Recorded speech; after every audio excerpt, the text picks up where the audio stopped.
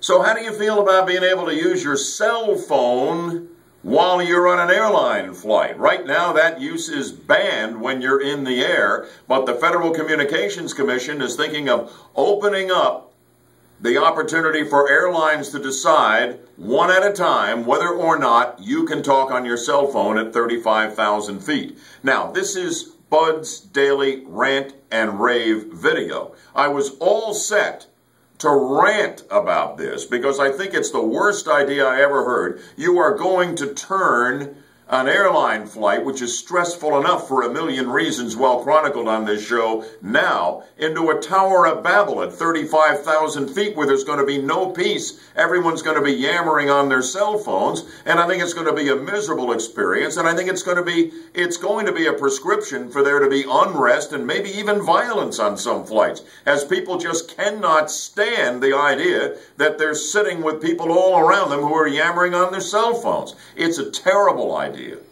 It's a terrible idea.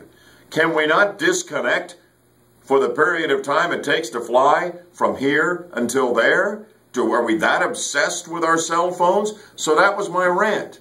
And then along comes my executive producer, Mike Yaffe, who's behind the camera here, who comes on the air when we're talking about this on the show this morning and says, Budman, cell phone use on airline flights is a great idea. Think of all the additional callers we can get into the show. The ratings will go through the roof. We need to encourage cell phone use in airplanes. And suddenly, I'm totally conflicted. I don't know whether this is a rant or a rave. And until I figure it out, enough said.